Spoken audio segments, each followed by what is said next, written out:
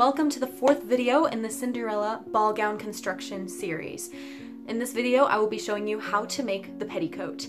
This petticoat took me 4 months to complete because it requires a lot of fabric and a lot of patience and a lot of material. So yes, it took me 4 months to sew this, and now that it is finally completed, I'm hoping that my videos on YouTube will be a bit more consistent because they probably shouldn't take as long as this project did. But anyway, without any more bother, let me show you how I made the petticoat. For this project, you're going to need to know how to make 3 things: godets, ruffles, and flounces. And ruffles and flounces are very similar, but they're also very different. So I'm gonna insert a clip showing you, just explaining briefly the difference between ruffles and flounces. So when I'm doing my frills, I just take a long rectangle of fabric and sew a straight stitch, and when I pull this thread, it will gather the fabric to make these frills. And when I do my flounces, I have this unique kind of seashell looking pattern, and my flounces are 6 inches. So basically when I drafted this pattern, I just made this 6 inches, and then I traced it around, building it up each time until it became about as, until the circumference was about the width of my fabric. And then when you lie this flat, it should give you this beautiful wavy flouncy look that's all curly.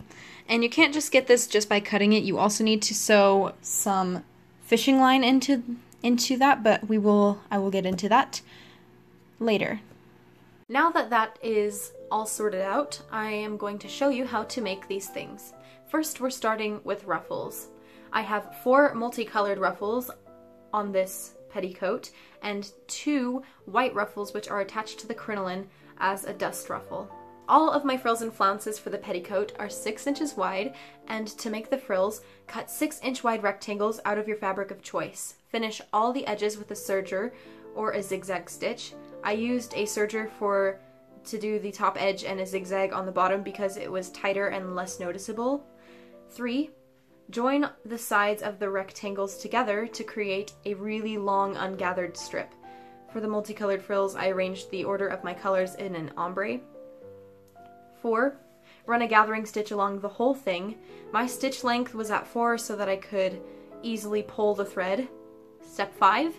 Gather by pulling the thread, and step 6, attach the ruffle to the skirt. I drafted a flounce pattern in a spiral 6-inch wide strip, continuing outward until the whole thing was 30 inches wide, so I could cut 2 out of 1 yard of fabric. Step 2, cut out your flounces. Step 3, finish the top and side edges with a zigzag stitch, and I find that a zigzag is way easier to do because it's kind of hard to get those curved edges through a serger. Step 4, get your fishing line. I am using a 50-pound fishing line because it's thicker and will make my flounces nice and crisp.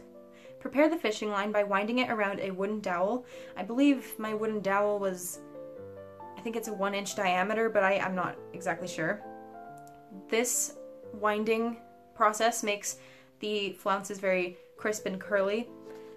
And take care not to carelessly overlap the fishing line. To set the curls, use the steam of your iron and get it to gently warm up the spool.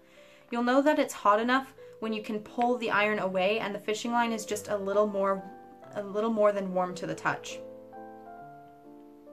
Step 5.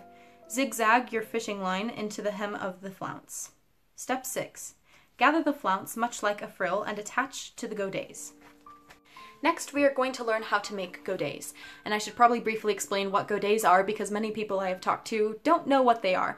So godets are like triangle pieces of skirt that you cut out, and they are cut in this triangle shape to give more volume to the bottom while reducing the bulk at the top of the skirt. The godets in this petticoat all have flounces attached to them. To make godets, measure the spot from the top of the godet to the floor. Using pattern or wrapping paper, use a string to mark out a 90-degree triangle with side lengths for your measurement. Next, cut out however many you need. I'm pretty bad at math, so I just placed my pattern around the skirt to find out how many I needed. Next, you're going to finish the edges again with a serger or a zigzag. Next, sew together your godets. There will be a small gap at the top, so pin the godets to the petticoat to figure out how big that gap will be. Next, attach the flounces, and then after your flounces have been attached, sew the godets to the petticoat. This will get progressively harder to wrestle under the machine as you add more layers.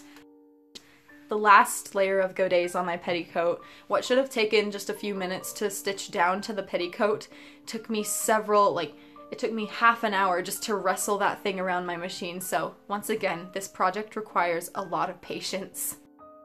Now that you know how to make those 3 things, I am going to show you a picture of each layer of the petticoat so that you can see how I arranged these layers. The first layer is the crinoline, and I used 2 yards of white organza to make the dust ruffle, which is detachable by means of snaps. There is a frill both inside and outside the crinoline. And you may notice that there are, well, actually I think in this photo there's only 1 hula hoop, but I later added 2, and I sewed 2 hula hoops into my crinoline for extra strength because just the double boning was not enough to support the weight of the petticoat, so I had to add 2 hula hoops. And this may seem a little weird, but if you just go to the dollar store and pick up hula hoops, they're actually very, very strong and can really help to support the petticoat. And I believe the bottom one had to be about 40 inches in diameter, but I'm not exactly sure. And all you have to do is just untape the hula hoops, open them up, dump out the rocks, and then insert them through a boning channel and stitch them in. And that's literally all I had to do, and it worked such wonders to support this huge petticoat. White base layer. This took 6 yards of white organza, and I created a paneled skirt by measuring my hoops on the crinoline and dividing the circumference by number of panels, which was about 8 to 9, to find out how wide each panel would be. To add more strength, I double layered the skirt and used felled seams. Next is 2 multicolored frills, and here's how much fabric I used. I only gathered half of this fabric, and I used the other half for frills on a different layer. Now we have a layer of small godets with flounces. These godets were 10 inches long, and there were 24 of them. And I should just probably say that you probably can't use my measurements for everything because the measures for the godets will depend on how tall you are, and I am about 5'6", if that helps. The 5th layer is some medium-sized godets, and these were iridescent and have flounces as well. And these were 15 inches, and I cut 19 of them. Layer 6 is the final layer of godets for the first layer of the petticoat. These were aqua with royal blue flounces, and the godets were 22 inches, and I cut 11 of them.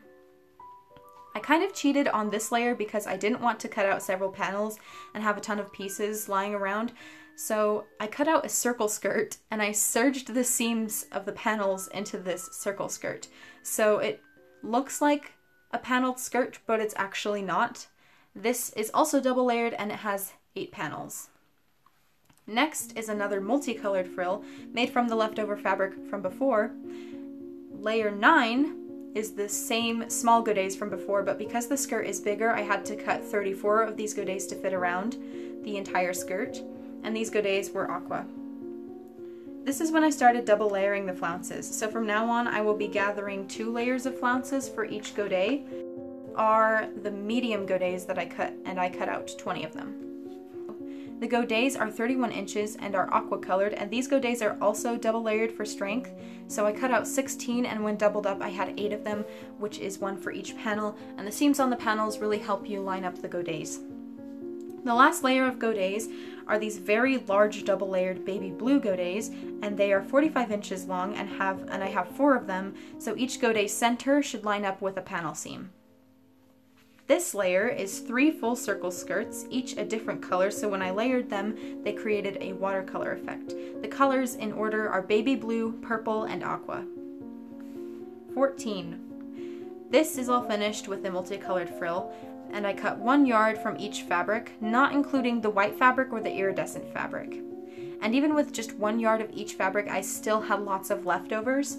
And you actually want to save the leftover fabric from this project because you can use the scraps to make butterflies for the bodice, which I will explain when we get to the bodice video. Okay, so I've got all my layers, and Well, I've got the entire petticoat completed. The only thing I need to do is add a waistband. Now, there are several challenges that come with adding this waistband, and the first one was trying to get this thing underneath the sewing machine. I had to do a stay stitch just around this entire thing, and it is not easy. What should usually take you about a couple minutes took me like 20 minutes just to get this around because it's so big. So it might help if you maybe put your sewing machine on the floor when you do this so that the fabric is easier to move around. And yes, so this waistband, I'm probably gonna try doing it in pieces because I want to be able to make this strong, but I don't want to use the sewing machine as much as possible because it is really hard to move around. So I think what I'm gonna do is, pardon the very ugly stitching, but this is gonna be covered with some binding, and then there's gonna be like a little, like a modesty panel flap because this fits, but I need to add that, I forgot what it was called, you know, the little back thing that goes so that this can overlap. And then, so I'm gonna do just this part. This is the seam I cut into the dress so that I can get it on and off. I'm doing this separately from the waistband just so that it can be easier to piece together. So that's what I'm gonna do. I don't know if this makes sense, but I'll take some pictures so that I can show you.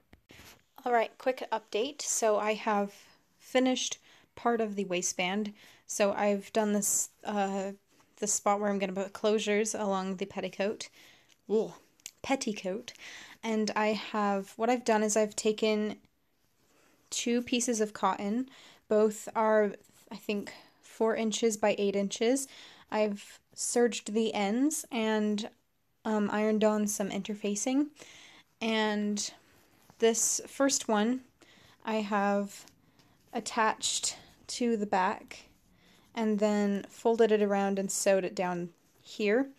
And then I have this one, which I first sewed it to make a seam, and then I folded it back and stitched it down so that this can overlap, and this will be the closure of the petticoat. The next thing I'm going to do is I'm going to sew on a piece of fabric just around here so that we can finish up this edge and make it look all nice and neat. Alright, I finished the waistband. Well, actually finished the waistband days ago, but then I just forgot to film this little bit here, so that's what I'm doing. So I attached this top bit as you would with a normal waistband by sewing it like this and then flipping it over and then stitching it down here. And then I sewed on my hook and eyes. There's 2 hook and eyes up here, and then on the fabric down here I have some hooks and bars. I don't know if you can see. Hold on. And let's see, I think there's 4 hooks and bars, 1, 2, 3, 4, and then there's 2 hooks and eyes at the very top. I think this gap here measures at about 5 to 8 inches. It really depends. You'll probably just have to measure yourself because everyone is different. With all of that done, the petticoat is finally finished.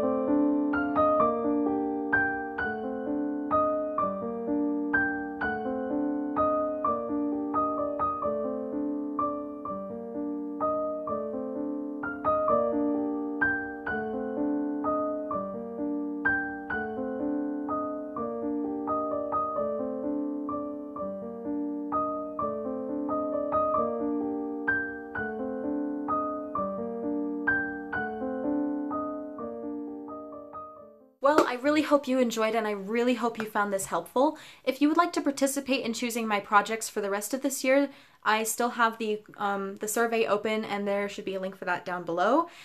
I'm really excited and I've already purchased the materials to do my Emma dress, so I'm really excited to get that one started. We will be making the outer skirt of the Cinderella dress, then after that we will be making the bodice, and then after that there will be a video for accessories, and then after that there will be a full project reveal, which I am super excited about. So thank you for watching, and I really enjoy all of your support. If you have any questions or comments, you can leave those down below. And I hope you have a very wonderful day. I've got to sneeze. Hold on. Oh. That's just the worst.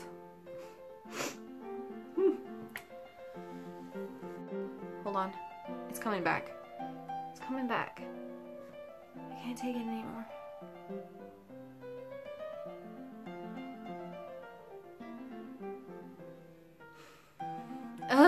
It doesn't decide whether it wants to sneeze or not.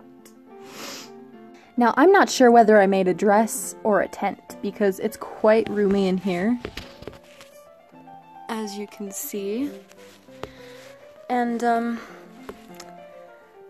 it's actually quite nice to be surrounded by all these shades of blue and purple because it reminds me of the ocean, and it's very calming.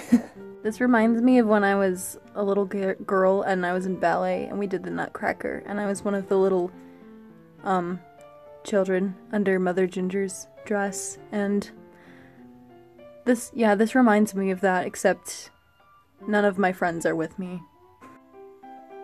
You know, I wonder what happened to them, because like after a long time I never got to see my friends again, so I wonder where they are now. Well, if you're out there and you used to be in my ballet class and we did the Nutcracker together, this is where I am now. I'm under a dress. So, ow. These layers can get pretty intense. Send help, please.